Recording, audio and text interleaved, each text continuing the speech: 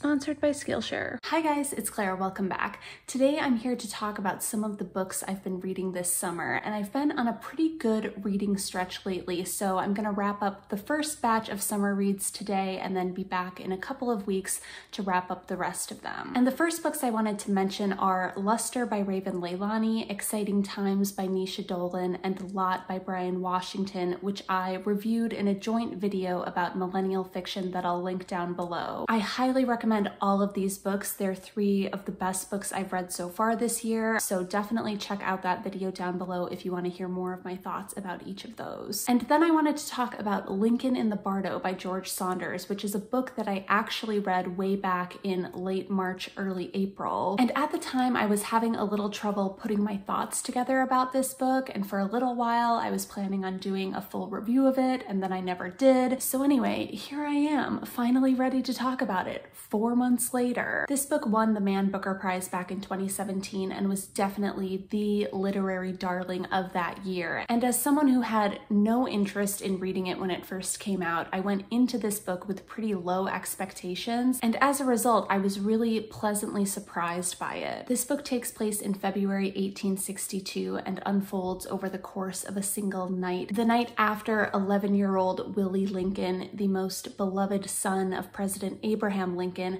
has been laid to rest after succumbing to typhoid fever. And the story opens on two men in a Washington graveyard who, it quickly becomes apparent, are ghosts or spirits who have not yet moved on to whatever awaits them in the next life. They then encounter the spirit of Willie Lincoln and become quite alarmed because it's not good for young children to tarry in the cemetery after they've died. But Willie is lingering because he's waiting for his father, who makes several visits to the crypt over the course of the night in order to hold the body of his son one last time, which makes it immensely difficult for these ghosts to convince Willie that he is indeed dead and needs to move on. So that's kind of the central tension of the book, this push and pull between one life and the next. But there are other interesting tensions at play here as well, kind of the tension between Judeo-Christian ideas of the afterlife and, for example, Buddhist ideas of what lies after death. There's also a tension between Abraham Lincoln as a father to his son Willie and this intimate portrait of one man's all-consuming grief, and then this idea of Lincoln as the father of the country and this man who is sending many other people's sons off to die in a war that in 1862 is far from decided. And Saunders explores that idea in particular through these snippets of historical documents, some real and some invented, that are spliced throughout the book. And the rest of the novel is structured somewhat like a play and is filled with this chorus of voices from all the various ghosts and spirits in the cemetery who have been unable to let go of their lives on Earth. And although this book is quite weird and fairly out there at times, as a portrait of grief, both the grief of people who are left behind and the grief of people who must leave, I found the whole thing tremendously moving and really humane. It's a really, really lovely book, and it's not quite like anything I've ever read before, so if there's anyone out there who, like me, was really holding out on Lincoln in the Bardo, I do encourage you to go check it out. Another excellent book that I read recently was A Raisin in the Sun by Lorraine Hansberry, which is her 1959 play about the Youngers, a multi-generational Black family living in a cramped apartment on Chicago's South Side who have dreams and aspirations of maybe one day moving out to the predominantly white suburbs. And when I was in high school, we read a number of 20th century American plays that were basically all exploring how the American dream is a bust. Plays like Death of a Salesman, Long Day's Journey into Night, Fences, The Glass Menagerie, and I really do feel like A Raisin in the Sun fits into that tradition perfectly, and so it was really fascinating to read it in that context and with those other plays in mind. But even on its own, the way that A Raisin in the Sun depicts how individual human hopes and dreams are crushed by and yet persist under the unbearable weight of history and circumstance and man-made injustice. It's just a knockout. And the way that Lorraine Hansberry writes Walter Younger in particular, who is the patriarch of the family, although in many ways his mother, Mama, is still kind of the head of the household, the way Lorraine Hansberry captures his proud yet precarious masculinity, his dreams that are both stifled and deferred, but that also feel so limitless and untamable, and like the Langston Hughes poem, about to explode. The way she writes him as both this infuriatingly stubborn character and also this entirely sympathetic and vulnerable one is really remarkable. She somehow manages to make you feel both completely exhausted by him as your heart is breaking for him. And to be clear, Lorraine Hansberry also does this with every other major character in the play, whether it's Walter or Ruth or Mama or Beneatha. She captures every angle of their being and every feeling that is churning inside them, whether it's being expressed overtly or not. And it all just feels so prescient, like Lorraine Hansberry absolutely preternaturally had her finger on the pulse of American life and on the pulse of Black experience in America in all of its multitudes. So much so that even though this play was written over 60 years ago, it feels like it could have been written yesterday. And not just because America, infuriatingly, is still a super racist society, but because Lorraine Hansberry fundamentally understands every corner of the human heart in a way that is just completely timeless. Next up, I have SULA by Toni Morrison, which is the second Toni Morrison novel that I've ever read, and the first one that I've read since high school. And I, perhaps unsurprisingly, thought it was great. It's set in the fictional town of Medallion, Ohio, in a Black neighborhood called The Bottom, and it follows two girls, Nell and SULA, and it follows them through the decades, through their girlhood and young adulthood, and into their later years as they separate and come together and separate again. And it also follows various tertiary characters who make up the community that is The Bottom. And I'm obviously not the first person to make this observation, but Toni Morrison's power of description and the way that she's able to use language to evoke not only images, but also mood and atmosphere and a sense of shared stories and shared history. She writes in a way that makes you feel like you could reach out and wrap your hands around the air that she describes between two characters. And it's just impossible to not love the feeling of being immersed in that kind of language, even when the things that she's describing are at times horrifying and, you know, run the whole gamut of human experience out to its most extreme edges. Just as an example of what I loved so much about this novel, the book opens with a vignette about a young veteran named Shadrach who wakes up in a hospital bed in France, shell-shocked, and who goes back to his hometown of Medallion, back to The Bottom, where he is forever changed by his experiences in the war. And that opening chapter is so powerful and evocative that you just assume the whole book is going to be about Shadrach. How could it not be? When in fact, he's just a peripheral character in the lives of Nell and SULA, who the book is ultimately actually about. But that is the immeasurable talent of Toni Morrison, that ability to evoke instantly a world and a character in a very short amount of space. So yeah, I thought it was great, and we'll hopefully get to more Toni Morrison later this year. As I mentioned at the top of the video, this wrap-up is kindly sponsored by the people over at Skillshare, which is an amazing online learning platform with thousands of different classes to help you explore your creativity and develop new skills. Lately, I've really been enjoying Skillshare's huge treasure trove of classes and resources for aspiring writers, or for people like me who are just interested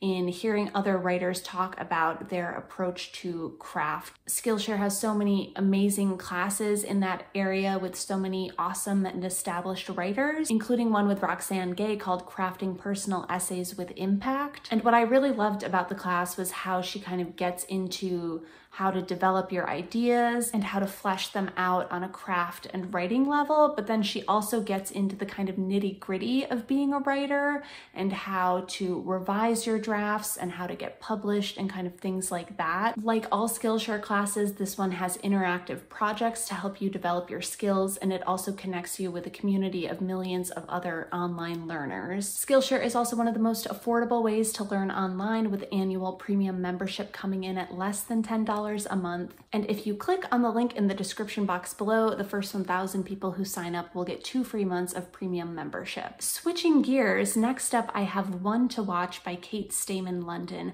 which follows Bea Schumacher, who is a plus-size fashion blogger and influencer, and one night she sits down and writes a scathing critique on her blog of a Bachelor-esque reality dating show called Main Squeeze, calling the show out for its lack of body diversity. The post goes viral and she ends up being asked to be the show's first ever plus-size lead. And that's complicated by the fact that she is trying to get over this guy who she's been hung up on for years, and also because she kind of naturally has her guard up, being a fat woman on the internet who has had to put up with her fair share of trolls and various other bullshit. But she does end up agreeing to it, thinking it would be a smart career move, i.e. she's not in it for the right reasons. And to that point, it's very obvious that Kate Stayman-London is a member of Bachelor Nation. She definitely knows the show's formula and all of its various producer and editing tricks. There are several plot points in this book that feel like allusions to various dramatic moments that have happened in past seasons of The Bachelor. And as someone who not infrequently dips my toe into the black hole that is Bachelor Reddit, and as someone who is currently trying to figure out what the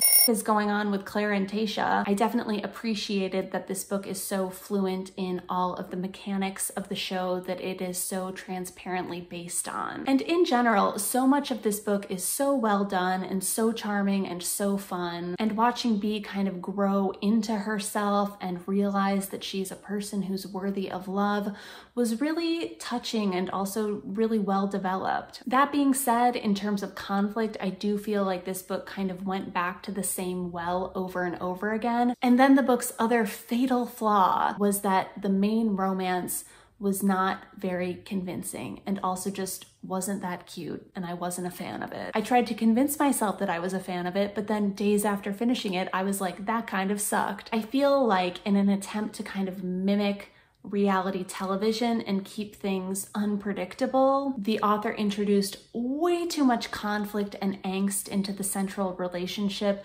with hardly any swoon whatsoever. A bad edit, if you will. So yeah, as a story of self-discovery and a kind of spoof on reality TV filled with lots of fun pop culture references, it was really great. As a romance, it was a complete and utter failure. And lastly, I'm working on this YA book for work that I read the manuscript of a few weeks ago, and it was so cute and so charming, and one of those books that just makes you feel warm and cozy inside several days after the fact. And it really kind of unexpectedly made me very nostalgic for a lot of the kind of cute books that I read when I was in like middle school, particularly the Meg Cabot books, which I feel like were kind of YA before YA was fully a thing. And so on a total whim, I downloaded All American Girl from my library, which is a book that I remember loving when I was like 12, 13. I genuinely can't remember, but it follows this 15-year-old artsy girl named Samantha who inadvertently saves the life of the US president during a would-be assassination attempt,